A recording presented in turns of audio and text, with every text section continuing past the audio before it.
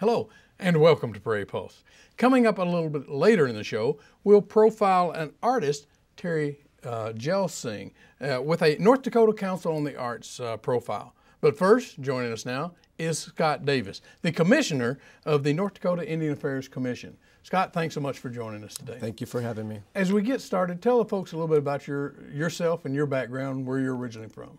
Sure. I'm a proud member of the Standing Rock Sioux Tribe, enrolled member there on my mother's side, and also a descendant of the Turtle Mountain Band of Chippewa on my father's side. And but pretty much grew up on and off the reservations throughout my life, and finally settled here in Mandan. So raising a family and working hard. Mm-hmm.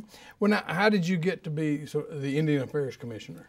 Well, 7 years ago. It's went by fast. Back then, I was working as a development officer at the United Tribes Technical College here in town, and got a very nice call from the governor's staff back then, and interested in being the next commissioner for Indian Affairs. And so luckily, he appointed me, and been doing that ever since.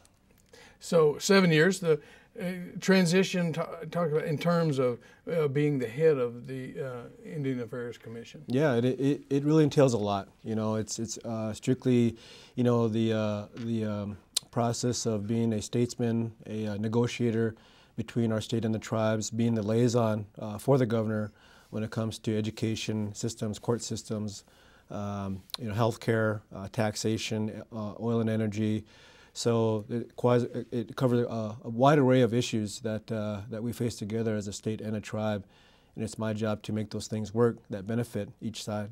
Well, with that said, you know, because obviously from a Native American side, it's a sovereign nation, yep, and dealing with government, United yep States. So how do you juggle that? Right. Well, federal law, you know, Constitution says that our tribes are all tribal nations, you know, by that Constitution. So sovereignty is a big word that is not used lightly in terms of our relationship with the state.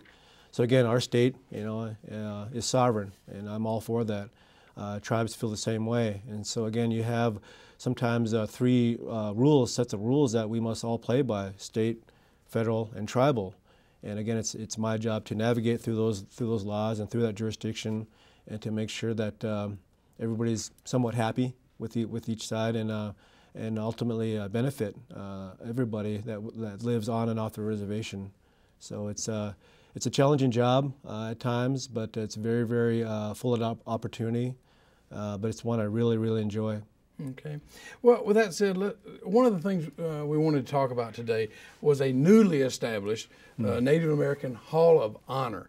Can you tell us, it's going to be housed at the Heritage Center in Bismarck, I understand. Yeah. So tell us a little bit about that. Yeah, that's an exciting part of my job, probably 6 years of my 7 years in my tenure.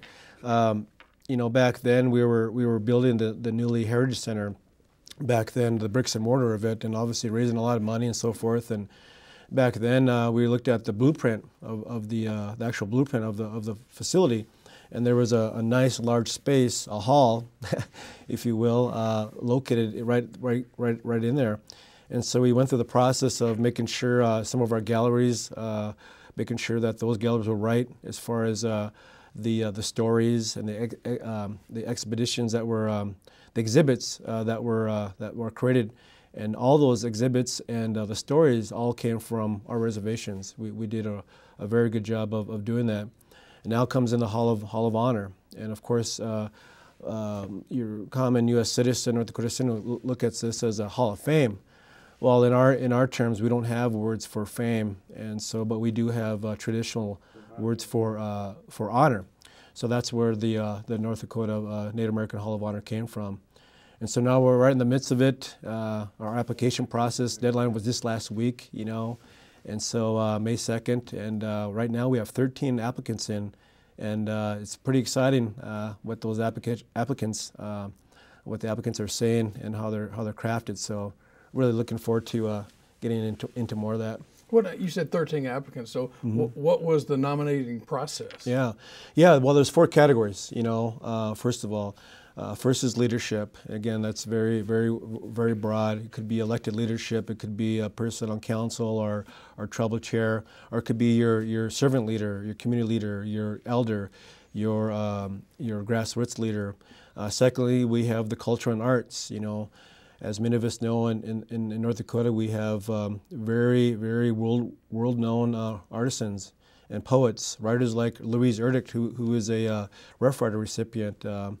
And also we have champion powwow dancers and singers in our state too, so those will be profiled as well. Third, we have military veterans. As we all know, military veterans are held in high regard, and as they should be. So again, those are open to that as well. And also sports and athletics will be our fourth category. Your teams, your individual sports champions and state champions, national champions, All-Americans. And so those are really the four categories, and we cap it at eight inductees for budget reasons and for time reasons and so forth. So right now, soon in a couple weeks, our committee will be going through that whole selection process of the applicants, of the 13 applicants, and there could be 8, there could be 2, there could be 1. You know, it's going to be a interesting process in a very I think a difficult process, but I think difficult in the terms of a good process because I think we all agree that there's got to be a bar to make it in. You know, just because you were such and such doesn't give you a immediate pass to the Hall of Honor. So there's going to be a lot to look into on these applicants. Well, you mentioned you would cap it at 8, but is it you got the 4 categories? Are you looking for at least 1 in each category or anything, or does it really matter? Well, I think on a perfect inductee, it would be 2 per category. But it's going to take time because this Hall of Honor is going to be different than others in regards to, you know, you have your basic plaque, you know, your picture and the name. Well, this is going to be more virtual, more contemporary. It's a touchscreen. So it's going to require a film crew to go out and capture the story of Grandpa John Doe, you know, his story as a family would want, you know, what he did in his earlier life, what he did as a young man, as a young lady, and maybe into his later in his career. So some of these may be in memoriam, you know, may be deceased, some may be living today. So again, it's going to be a virtual, a reel where you could just touch the screen and out pops the movie. So it's going to be exciting. Yeah. Well, so you talked about it and you're deciding, but so the first batch of nominees will be decided very soon, but then what's the timeline for getting the hall set up? Oh, yeah. Well, if you go in there right now, the screens are set up. We have a nice, huge, I guess, a window sticker of the logo itself, which is a very, very tall logo, and that took some time to get in there. We have next to the kiosk, the touchscreen, we have a large glass case. So our hopes is that if Grandpa John or Grandma Jane make it, they will donate something that resembles them personally. It could be their military helmet, it could be their war bonnet, their wapa, it could be something that depicts them of that would be on loan for a year or two. So again, those are things that are going to be that are already there right now. The infrastructure is already there, so it's just a matter of you doing all the paperwork, selection process, and getting these get them selected. But the first inductee class will be this September, right here in Bismarck, and so we'll have everything ready to go, and the whole ceremony will take place during the United Tribes Leadership Summit powwow right here in Bismarck. So annually, will the process be the same, nominations in the spring? Yes, be the same year after year. Okay. Well, what about the funding? You talked about funding a little bit. So how did the funding come about in getting all this established? Yeah, well, kudos to the foundation down there and leadership down there with the society. They've done a tremendous work of raising money, whether it's private donors, company donors, energy, just people that want to give, and honestly, they've done an excellent job of raising a lot of funds for the hall. So, and that's continuous. Believe me, I've still pitched this great opportunity to a lot of folks out there, and so a lot of people are mulling over it, and hopefully will contribute here in the near future to the Hall of Honor. Okay. Well, you mentioned you taught at United Tribes in Bismarck. Can you tell the folks a little bit about some of the programs and opportunities that United tribes offer students? Sure. Well, United Tribes does a tremendous job of educating students and providing degrees and programs, certificates, but all of our other tribes do the same thing as well, just a little differently, and providing education degrees. They're credited, the same way they're credited just like NDSU and UND and so forth. So that degree can take you anywhere. But a lot of the programs that are offered, in particular with United Tribes, I think the big one that I think of is the nursing program. We need nurses. The teacher ed program, we need teachers. Mm-hmm. The other one is business. We all need business leaders, and we need people in business and people to work for business. And then you have the other technical ones too that are welding, truck drivers, carpentry, auto mechanics, all geared towards providing jobs and growing the economy, not only on the reservation, but off the reservation too. So United Tribes and all the other tribal colleges in our reservations do a tremendous job of educating our people. And think about the energy that's there, not just your 18 to 24-year-old student.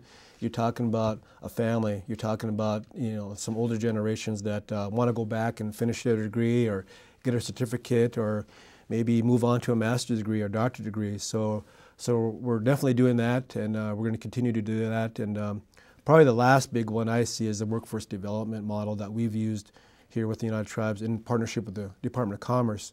Again, training people for maybe it's the energy sector, maybe it's back home, maybe it's, again, but workforce development programs on our tribal colleges is really key, and we need to continue to keep funding that as well. Mm-hmm. Well, what are some of the key issues, that are impacting Native Americans in North Dakota?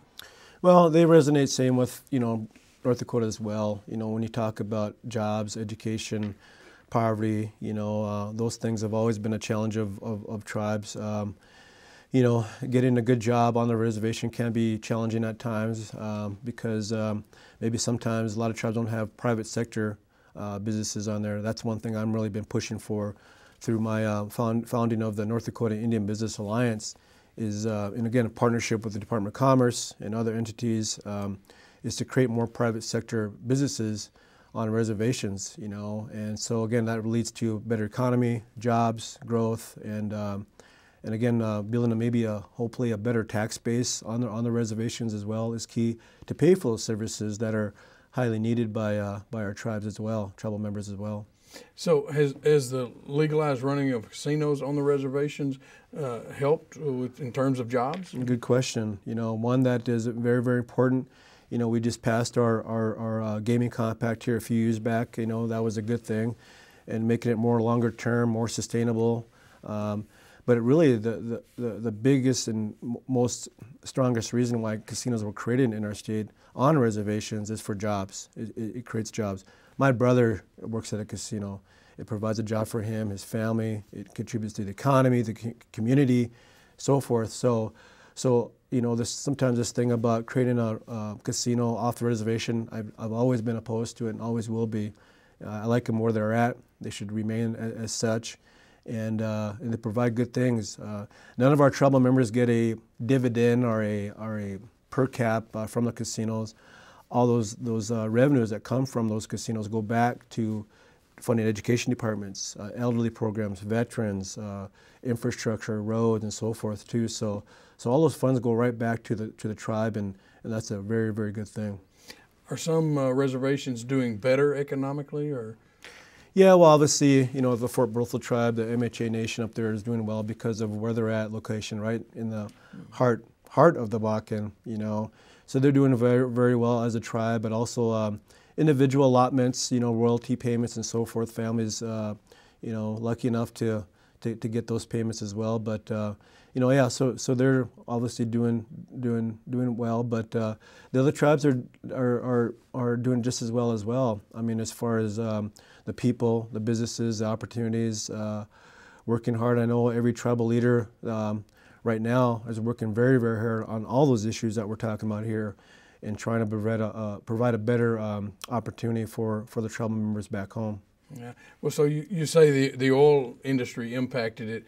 Of course, is it following the cost of a barrel of oil and everything? So are they seeing a dip right now? Oh, absolutely. Our state is going through that. Commodity prices are it is what it is, you know. So the tribes have been forced to cut back on their budget, their spending, their resources that they can provide to their tribal members too. So they're definitely feeling the same pinch as we are. Mm-hmm. How many people work in your office? I have four. I have four people: admin assistant, my education administrator, and my healthcare administrator too. So we're very busy, you know, very busy, and have our hands in a lot of things, a lot of calls that provide guidance and leadership through our office too. So we're very, very key to the well-being of our state and our tribes. Mm-hmm. Well, can you tell me about some of the success stories of Native Americans in North Dakota? Sure. Yeah, I think the biggest one I could see right now is Danielle Finn here, who lives here in town. She was recently crowned Miss Indian World. You know, basically, you know, Miss America on the Indian side. So I know her family pretty well, and she comes from a very, very strong, educated family. And you know, for her to go through this campaign, if you will, required a lot of leadership. And I think she's a law student now down in New Mexico, Arizona, so she's well on her way. Other success stories, you know, I could think of NDSU, the Masters of Public Health program up there, first of its kind in the nation, which NDSU has created a Masters of Public Health on tribal reservations through addressing tribal issues. So public health through tribal health is another master's program, and maybe even a doctorate program here that is happening right now, and hopefully will become a doctorate program at NDSU too. So we're looking forward to that. The tribal colleges, as I explained, also on the business side, North Dakota Indian Business Alliance.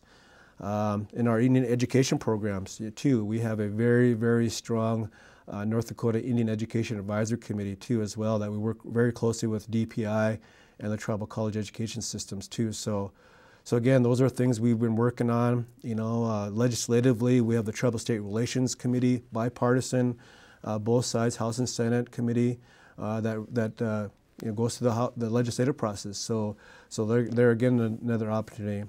And lastly, the other success we've championed over the years was the Tribal State Court Affairs Committee. Again, Supreme Court justices, tribal court justices, talking about jurisdiction, talking about law, and really working together.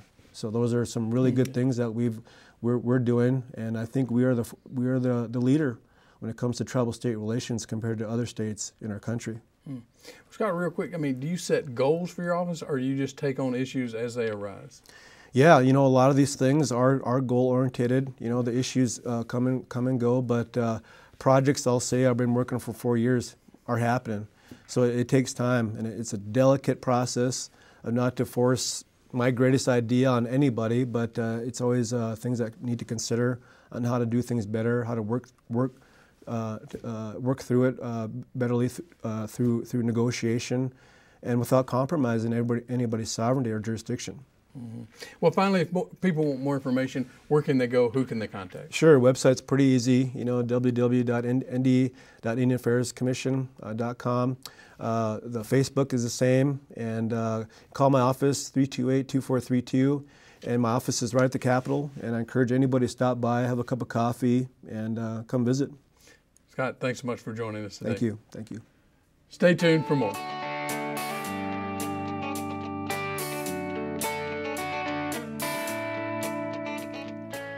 At 10 feet high and comprised of roughly 2,000 papier-mâché bricks, Spirit Wall is a collaborative art project between Rugby, North Dakota artist Terry Jelsing and members of the Spirit Lake Nation at Fort Totten.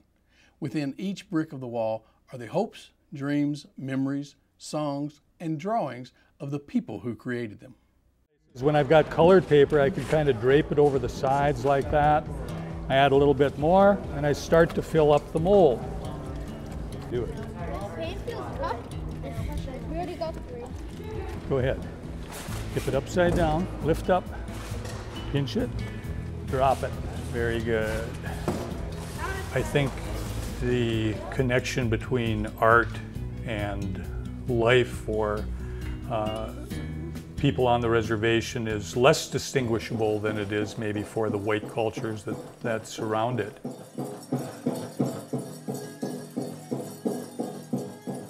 We often think of art as a commodity, and I think that from ancient times forward, people in indigenous communities have thought about art simply as an exercise in everyday life.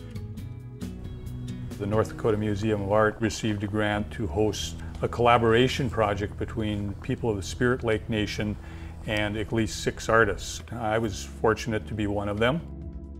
And so the wall itself is like the community, but the brick is like the individual, like all of you are individuals.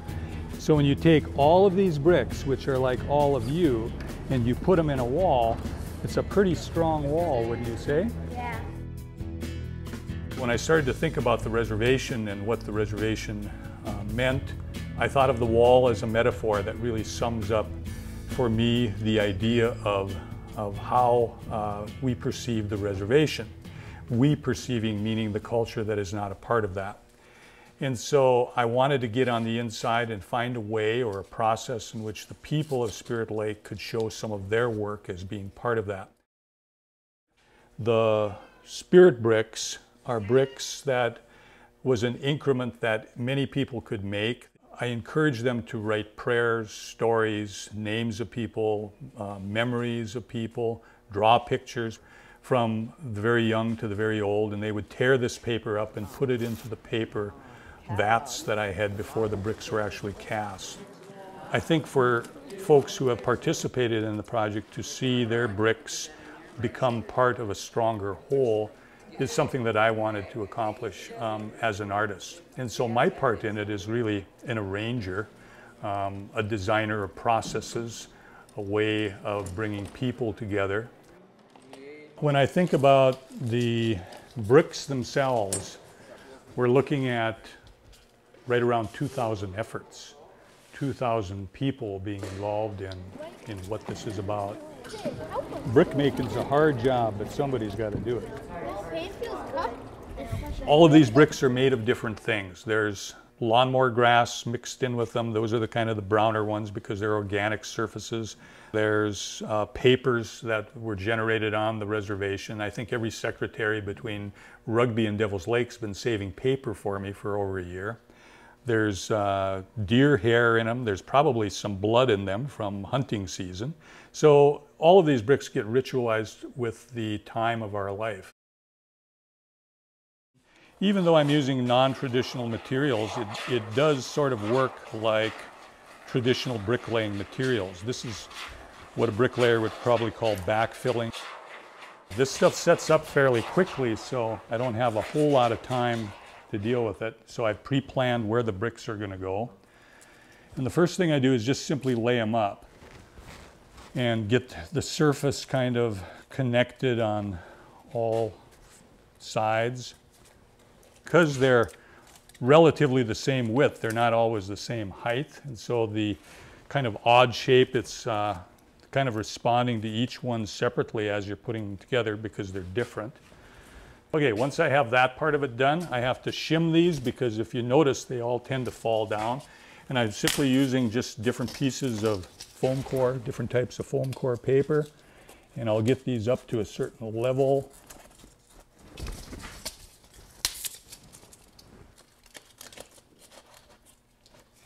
The material is relatively strong. When these bricks dry completely, they're almost like solid pieces of plywood. And so if you think of the weight of this as being, the end grain of telephone books piled up on top of another, you can imagine how heavy these sections are. Probably 75% of the bricks have been made by people on the Spirit Lake Nation. So the idea of collaboration is to extend out as far into the community as possible and try to get as many people to participate. I taught at Rugby High School for several years. The welding instructor, Bruce Ganarelli, has been doing some wonderful things with kids there, and wanted to give them a chance to be collaborators too. What we designed is a bracket system to go on each side of the wall and then bolt all the way through it. It's good that kids get to do these different types of projects, but also a project like this that reaches out beyond the community and into the state. The North Dakota Museum of Art has been a great leader in the state of North Dakota and has certainly promoted projects like this that create opportunities in rural areas. And I think the benefit is yet to be realized in terms of how social art projects can affect the culture of North Dakota as well as what we think about art in our lives as individuals.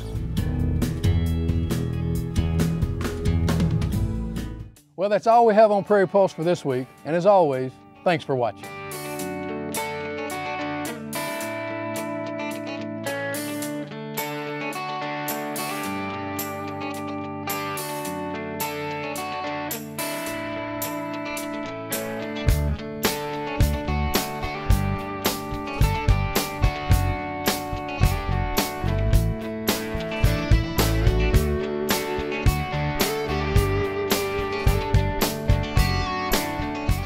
Funding provided by the North Dakota Council on the Arts